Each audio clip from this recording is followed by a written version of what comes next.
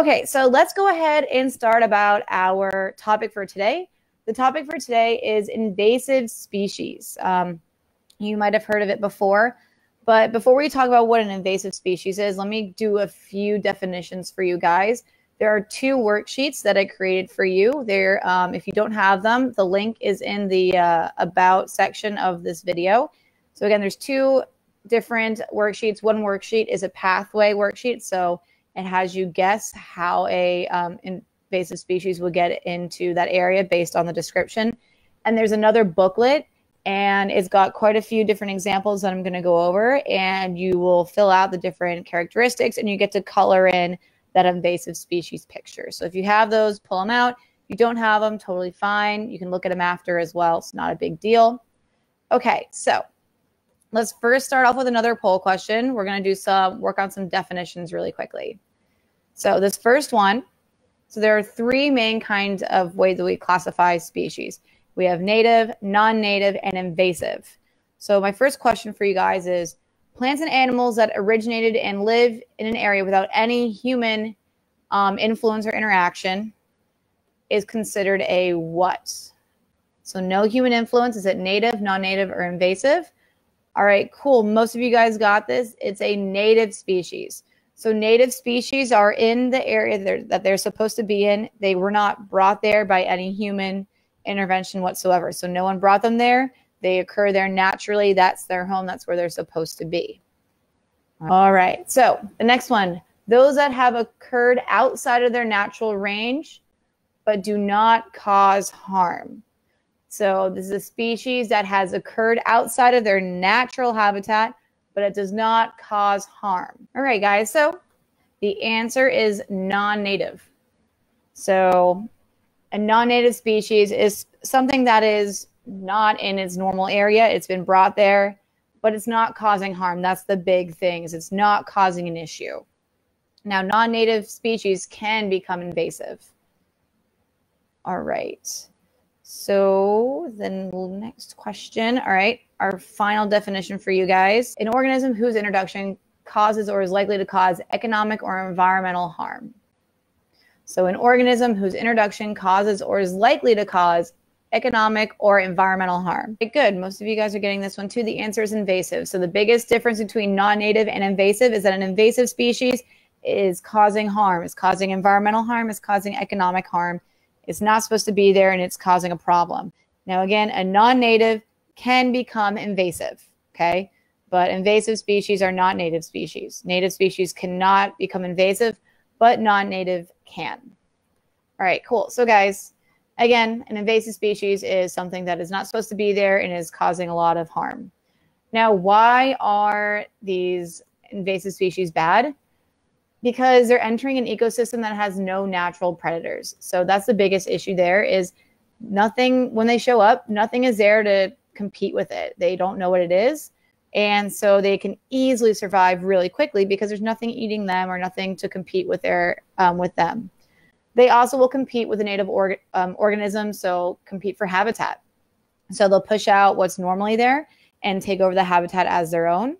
They will also destroy habitat. So we're going to talk about a species of plant that actually destroys a lot of habitat and destroys a lot of plants and trees. They also eat a lot. There's a few species that just eat everything. There's one species, one invasive species that I'm going to tell you about that has destroyed 98% of the small mammal population in the habitat it is in. So invasive species eat a lot, and they completely destroy a big section of that ecosystem food chain. They also cause economic issues. So again, think about if they're eating all the fish, then that's no fish for the fishermen to catch to sell, things like that. And just tourism issues as well. That's another big issue. You know, when you go to an area that has now been wiped out of all the natural animals, people don't want to go there. So those are the main reasons why invasive species are a problem. Now, let me ask you guys this next question. Do you think an invasive species can be brought in on purpose? Can an invasive species be brought in on purpose? Yes or no? Awesome. Most of you guys are getting this one too. That's great. So the answer is yes. Invasive species can be brought in on purpose. That is actually one example that I am going to give you guys in a second.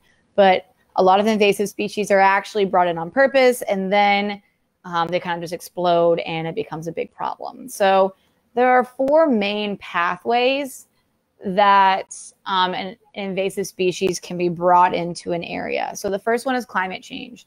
So guys, we know that in climate change, essentially we are making the planet warmer through a lot of different things that we're doing, just using plastic, burning fossil fuels, driving cars, flying airplanes, all those greenhouse gases. We're making the environment essentially warmer, and we're fueling crazier storms. So I know some places right now it's snowing, which is crazy to me because it's very warm down here. But that is all an effect of climate change. We're completely imbalancing the climate. We're having colder episodes, warmer episodes. So it's allowing these species to expand more. So say if it's a warmer fish, now that the waters are getting warmer, more north, they're able to go up the coast, for example, of the United States. So say they always stay in Florida, now they can start expanding up the east coast of the United States. So climate change is a big issue. We're making the waters a lot warmer for them to be able to expand their territory more. And just also with climate change, we have more intense storms, which will blow in different organisms in different areas as well. Okay. The next one is transportation. Now, I've actually talked about this first example. One of my other lessons, I don't exactly remember which one. I think it was it's a coral disease lesson. But ballast water in ships. So guys, big ships, they'll actually, when they're in their first port, the port is where they dock, all right? Big ships, they'll actually suck in a bunch of ocean water to help balance their ship. So they actually bring in water to balance. And once they get to the next port, they'll actually release all that water. So they're putting water from one area into another area. And that's a very common way for invasive species to transfer. They'll actually get sucked in by that ballast water and then spit out in a new location. Other examples of transportation is a boat haul and a boat trailer. So just the boat itself can have a lot of growth on it. When you take it out of the water and bring it to another boat ramp, another area, you're now transporting all that growth into a new area. Also cargo. So think about like lumber, logs, and wood. Those little creatures can actually kind of climb into those things, and then they'll travel with that big truck to a new location. Down here in the Keys, we don't have squirrels, but in a lot of our bigger lumber trucks, the squirrels from the mainland will actually climb into those lumber trucks. And when that truck unloads at one of our lumber stores, like Home Depot, for example, the squirrels will climb out, and then we have squirrels. So that's one example of transportation as well. All right, guys. Then there's also what we call accidental release. So accidental release is exactly what it sounds like. It's when you accidentally release something. You don't mean to say something. It's kind of like the transportation in a way. They're not trying to release it. So these two can kind of go hand in hand in a way. But a smaller example, I know a lot of people that will camp in the dry tortugas. That's a national park nearby. And there's a lot of hermit crabs in the dry tortugas. And I've seen a lot of times, because I used to work on the boat that would go back and forth, a lot of people would accidentally bring back a hermit crab. A hermit crab would climb into their bag, and then we'd find them on the boat. They'd come back and give it to us and be like, oh my gosh, I'm sorry, I accidentally took this hermit crab from the park. And then we had to bring it back. So that's a great example of an accidental release where, you know, the animal might crawl into one of your belongings and you have no idea. Maybe you somehow got some seeds in your bag, or some seeds stuck to you, and now you're transporting this new plant. Again, just like boats, you don't really know. Same with what they're talking about with coral disease. You know, you could be transferring that with your dive gear, your equipment, your boat. It's all accidental. Other examples are science lab escapes, or an introduction. So maybe science experiments, and they introduce it to the wild, and it turns into a much bigger issue. Other plants that the seeds may have blown away, or maybe the birds also transported them, and other escaped domestic animals. So when an animal escapes, it's not really your fault per se, but that could be another accidental release category. All right, then the last one is your intended release. So a lot of these, a lot of our invasive species that we're going to talk about today are actually intended to be released and then turn into a problem. So an intended release is the intentional release of a species outside of their native range. Maybe you have a pet and that pet got too big for the tank, so you released it. That's a very, very popular way that invasive species will make their way into a new ecosystem. Live bait releases and the aquarium trade, illegal release of other animals. So that's the intended release. All right, guys, so we're going to talk about some main invasive species now. Most of them are very popular in the United States. However, some of them are common in other places of the world too. So the first one is the lionfish. So the lionfish, if you have that worksheet, it's that first one there. And the lionfish is really, really interesting looking fish. It's actually from the South Pacific. So it's native to the Pacific Ocean. But it was first spotted in South Florida in 1985, but began to really explode in the 2000s. The lionfish is actually a very popular aquarium fish because it's so cool looking. But they get really, really big really quickly, and they eat a lot. So we started seeing them in South Florida in the 1980s, but now they've become a really, really big problem. They can also inhabit 1 foot of water to 300 feet. So they have a huge range of how deep they can go. So they can go as shallow as 1 foot of water to as deep as 300 feet. So they have a big range there, which makes them even better, more successful as an invasive species. They consume over 50 different species of fish here. They have 18 venomous spines. So they have these really cool spines everywhere, and they are venomous. They can spawn or reproduce or lay eggs every 4 days. So they can reproduce very quickly. And when they lay eggs, they release their eggs in batches between 12,000 to 15,000 each. So think about that. That lionfish is laying over 10,000 eggs every 4-ish days. That's a lot. And that's what you'll notice with these invasive species. They can lay a lot of eggs in a very short amount of time. Also about lionfish, they can handle different depths of water, but they can also handle different temperatures. So they can handle really warm water, really stagnant water, really dirty water, really clean, cold water as well. So they can handle a lot of different environmental factors going on. So let me ask you guys this. Can we eat lionfish? Yes or no? Remember, guys, it's supposed to be in the South Pacific. It's got those 18 venomous spines. Can we eat lionfish? Do you think we can eat lionfish? Yes. All right. So the answer is actually yes. You can eat lionfish. Now, remember I said they have 18 venomous spines. So here's a little lesson for you guys here.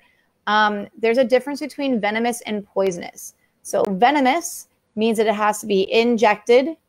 Poisonous means ingested. So poisonous ingested, venomous injected. So for it to be poisonous, that means you would have to consume it to some degree, whether it gets absorbed by your skin or whether you eat it. So think of like in the old days, it had like the poison goblet, things like that in like the medieval times. So you'd have to consume something for it to be poisonous. Venomous means that it has to stick you. So these lionfish have 18 venomous spines. However, if you just cut off those venomous spines, obviously you have to do it very carefully. If you cut them off, then you can fillet it like a normal fish, and it's actually pretty good. I had lionfish last week, and it's a really, really sustainable resource. So guys, you can eat lionfish. They are not poisonous, so you can eat them. If they were poisonous, you couldn't. But because they're venomous, as long as you cut off the spines, totally good. Now, there are a lot of things that we're doing to combat the lionfish here in the Florida Keys especially. We have what we call lionfish derbies. So lionfish derby is just where they all go out on one day or over a weekend, and they spear as many lionfish as possible. And whoever gets the most lionfish or the biggest lionfish wins prizes. So it's like a competition. It's an easy way and a fun way to get rid of a lot of lionfish at one time. When you spear lionfish, though, you do have to use much more protective equipment. Make sure you don't get stung by them. I have a few friends that have been stung by a lionfish, and that really ruins their day. In the next few days, they don't feel as well either. So you definitely don't want to get stung by them. It's not fun. Another thing that we're doing is just encouraging people to eat lionfish. So what I just told you guys, you can eat lionfish. It's very important for us to encourage these restaurants to start serving lionfish. They're creating lionfish cookbooks. Lionfish, that meat is actually very similar to hogfish. If you guys like seafood, it's very, very good fish to eat. It doesn't taste bad at all. Personally, guys, I don't like to eat seafood, and I think it tastes pretty good. So that should say something to you. But if we encourage more people to eat lionfish, that's also good for all the other fish in the ocean. A lot of our native species are suffering overfishing. And if we just encourage people to eat more of an invasive species, then that's going to take a lot of pressure off of our native species. So that's a very important thing to think about. We also just have sighting reports. So if you see a lionfish, you can call a number and say, hey, I just saw a bunch of lionfish here. You might want to send someone out to get rid of them. Also, the Dry Tortugas National Park, which is near close to Key West, they actually have an intern every summer that will actually be out at the park and make sure that there's no lionfish, kill any that they see, and we'll do a lot of research on the lionfish there. So that's pretty cool as well. All right, the next invasive species that I have for you guys today is the zebra mussel. So guys, a mussel is a bivalve mollusk. So remember that from our invertebrate lesson. So it's a zebra mussel. It's named that because it has little stripes on its shells. They're very, very smaller. They're smaller than 50 millimeters. And it's native to Russia and Ukraine. So they're not native to here, but especially if you guys live near or around Michigan, they have exploded in the Great Lakes and really taken over. They've really become a problem. They're also a big problem in some European areas as well. But again, guys, they're native to Russia mostly, but they've made their way especially to the Great Lakes in America and the United States. They can lay 40,000 eggs at a time and up to 1 million in a season. They arrived here in around the 1990s, most likely from ballast water. So scientists think that a boat came from Russia and sucked in that water and ended up sucking in a few of those zebra mussels. And when it came to the Great Lakes and released all that ballast water, all those zebra mussels that got sucked in now had a new home. And then they exploded and competed with the other organisms in that area. So a big issue with them is that they consume a lot of the plankton biomass. So a lot of the very beginners of the food chain, they've consumed those. And they also attach to a lot of structures, which creates a lot of weight and breaks them easier. I was reading how these zebra mussels are attaching to different pipes that are very essential for like electrical wires and just transporting water, and they'll actually end up breaking those pipes over time. So guys, a few things that we're doing, or what we encourage, is don't let your boat sit in the water, especially if you're in an area with those zebra mussels. Take your boat out of the water. Don't let it sit, because then they can grow longer. They can't grow in the air, so take your boat up, get a boat lift, put your boat on the trailer. Make sure that you use your boat often as well. They grow easier on just stagnant things, so docks, right? If that boat is just staying in one spot for a very long time, it makes it much easier for those mussels to grow. So make sure you're moving that boat, using it. If you're not using it, take it out of the water. Lift up your motor between uses. Make sure you rinse off your boat and your equipment. So if you're boating in that area and you take your boat out of the water, rinse it with fresh water. Make sure you're cleaning it off so that there's no growth on it. You can also apply a special paint on your boat so that it won't stick to it. Also, guys, I forgot to mention with the lionfish. So the lionfish, when they came here, there was no natural predators. But really cool, a lot of our bigger apex predators in the food chains are now learning how to eat these guys. Just last week, we actually watched a shark eat a lionfish.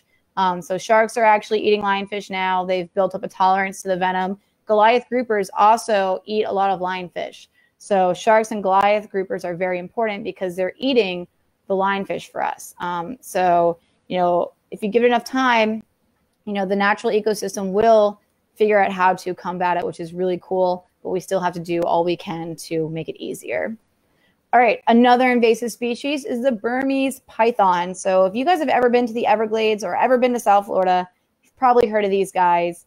They're native to Southeast Asia. Let me show you guys a picture. They can be over 20 feet long.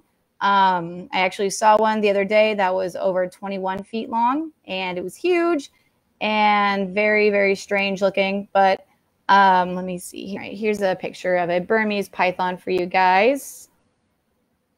There you go. So that's what it looks like. Again, they can be over 20 feet long. They have completely taken over the Everglades National Park, that whole area. The Everglades are a very, very important area for us. What happens in the Everglades does affect what happens in our coral reef. And unfortunately, they have taken over. And they have destroyed certain small mammal populations by 90% since 1997. So there has been a 90% reduction in our small mammals in the Everglades because of these guys. That's really, really bad. 90% of all the small mammals have disappeared and been eaten because of these pythons. A Burmese python is a common pet. So a lot of people will get it when they're smaller. And once they get too big, obviously you can't really have a tank in your house for a 20-foot long snake. But once they get too big, it's very common that people will just release them into the wild. So some things that we're doing is there's actually this really interesting thing called a python derby. So once a year, they actually will allow hunting in the Everglades. You have to apply for a permit and all that. But they'll allow hunters to go into the Everglades National Park, which normally you can't do, and just hunt any python that they can see. So they'll allow hunters to go in and try to get as many pythons as possible. You're also allowed to hunt them on private land. So if you see a Burmese python on someone's land, you can kill it. That way you can remove it from that ecosystem. Another thing that you can do is if you have a Burmese python as a pet, don't release it. Find a captive area, maybe a zoo or something like that, and give it to them. That way they can put it in a bigger enclosure. And they'll have the resources to actually take care of it. Right, guys, and we have the cane toad. Some of you guys have probably heard of the bufo toad. It's a very, very large toad. We have them here in the Florida Keys. You guys have them in most of the eastern coast of Florida. They're massive toads. They kind of look like a statue almost. They're huge. They're native to Central and South America. The story about this one is that they were brought to Australia in 1935 by farmers.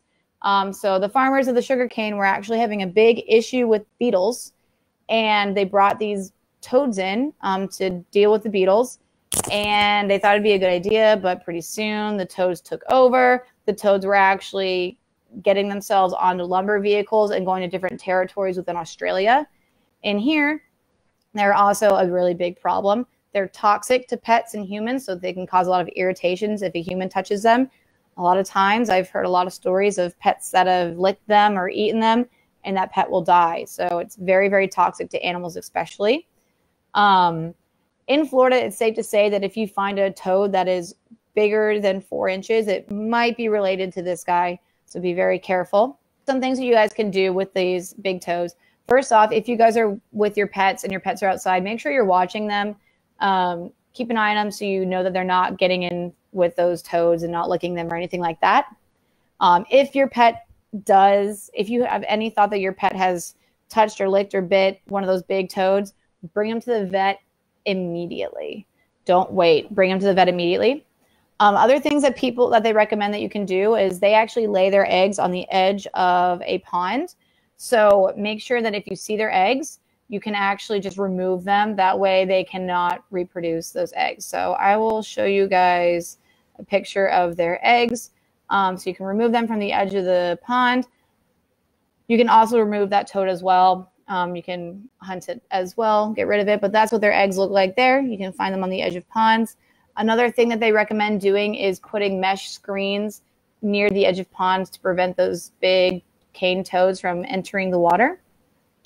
But guys, it is important just to know, make sure that you know what you're doing. Make sure you know what species you're looking at, because you don't want to kill the native frogs and the native toads, because those are very important. So this one's a really tough one. Just, make sure you know what's going on. Maybe if you're not sure, call your local wildlife group and they can let you know if it's correct or not. All right, this next one is actually a plant. So guys, plants can also be invasive. So we've got what we call the kudzu vine. So a lot of you have probably seen this before. So the kudzu vine kind of looks like this here. And the kudzu vine is native to Asia. It was brought to America in the 1930s as a decorative plant and to help with soil erosion. They were actually paying people to plant this in their yard. However, these kudzu vines quickly grew, and they can actually grow at a rate of 1 foot per day. So they can grow 12 inches a day, and they'll take over the native area. If you guys look, that vine completely enveloped those trees. So the trees underneath can no longer receive sunlight, cannot photosynthesize. So this right here is a big issue. I know it looks a little pretty, but it's smothering the other plants in the area, and you don't want that to happen. Okay, so this is a very big issue. Again, it grows 1 foot per day. Another interesting thing I found is that this plant actually cycles nitrogen quicker than most plants and creates nitric oxide, which actually increases ozone pollution. So you talked with Miss Alex about climate change. This plant is actually contributing negatively to climate change. It is polluting the ozone with nitric oxide. So that's a problem as well. And we do consider it a type of weed. So what they are doing, they actually have released goats in the more heavily infected areas of the kudzu vines. Goats will actually eat them. If you guys know, goats eat a lot of things. So goats are helping out with eating those vines. You can also cut back the vine if you have it in your yard. Definitely cut it back. Don't let it grow. Let your native plants grow instead. They have prescribed burnings, which is kind of hard for the kudzu vines that are more well established. It helps with like the smaller ones. You can dig up the roots. Again, some of them may have roots that are well developed, and digging up the roots is going to be very hard. And also just spot treatment. So there's different types of weed killers that people have made. If you use a weed killer, make sure you're using a more environmentally friendly one. There are a lot of natural things that you can do to get rid of weeds. You can just Google it online. Try not to use those really crazy fertilizer, weed killer, all those bad chemicals. It's just bad for the environment. All right, guys, the last invasive species that I want to talk to you guys about is the iguana. If you guys have ever visited the Florida Keys, you've probably seen this guy. They are pretty much everywhere, and they're really cool animals, I will say. They're very cool looking. Here is a picture of a larger male. So that's a larger male right there. So they look like dinosaurs. When they're smaller, they're a very, very bright green. And let me see if I can find a small one for you guys. But they are a very popular pet species. So a lot of people will have them as pets. But once they grow up is when they become a problem. So this is when it's a little bit smaller. They're native to Central and South America. There are a lot of different iguana species. I'm talking about the green iguana. They can also swim, so I've seen them swim before. They were first sighted in South Florida in the 1960s. They weren't always an invasive species. They were considered a non-native, but more recently they have become an issue. We've got a lot of them. They eat a lot of foliage, so they eat a lot of people's their plants in their yards. They can also cause structural damage. They'll dig holes, and they cause a lot of damage that way as well. So these guys weren't always invasive, but now they've gotten to become a problem. There's no natural predators for them, especially in the Keys, guys. We don't really have big predators here. It's either if our apex predator on land is going to be a bird. And once those iguanas get to a certain size, the birds can't eat them. The birds can eat the smaller baby ones, but not the big ones. So things that we're doing, they encourage you, if you have flowers and plants, to fence them in. That way the iguanas can't get in them. I see a lot of people that will actually wrap different things around their trees. That way the iguanas can't climb up. We also have an invasive species biologist here in the Florida Keys whose main job is to deal with the iguanas and figure out different ways to get rid of them and to make the population smaller. There's also just humane removal. So you are able to hunt them. I know some people actually do eat them. I have never tried that. But that is something that can be done as well, as long as it's in a humane way. Another thing, guys, is we have such a big iguana problem here that a lot of times they actually will crawl into like where a lot of our transformer boxes are, things like that for like electricity. And we have a lot of power outages because of iguanas crawling into different areas at like our energy plants and causing a big fault in the power line. I think last year, almost the entire Keys lost electricity for a while because an iguana got into a place it wasn't supposed to. So now the energy companies here in the Florida Keys actually are putting these wildlife jackets on their different structures to prevent that from happening, because that's a pretty big problem. Also, guys, another fun fact, they are reptiles, and when it gets really cold, they can't move. So we had a big cold snap here in, I think, January or December. And the big newspaper article was caution, falling iguanas. So they were warning us that because of the cold weather, these iguanas will get really cold and just fall out of trees. So to be careful. Guys, so that is it on my main examples of invasive species. There are so many more invasive species. Look up the ones that are in your area. I'm sure you guys have different ones as well. But there's a lot of different examples.